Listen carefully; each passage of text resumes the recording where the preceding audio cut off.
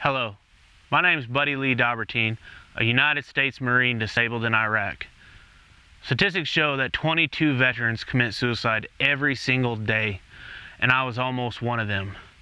When I come home, I could not find any true inner peace.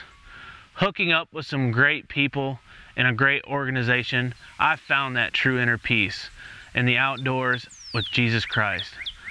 Well, I'd like to share that inner peace that I found with other veterans across the country.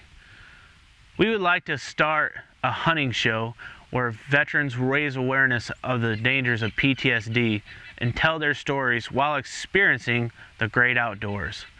We would ask you to partner with us to help us buy the much needed equipment to make these films. All donations are tax deductible under a 501c3.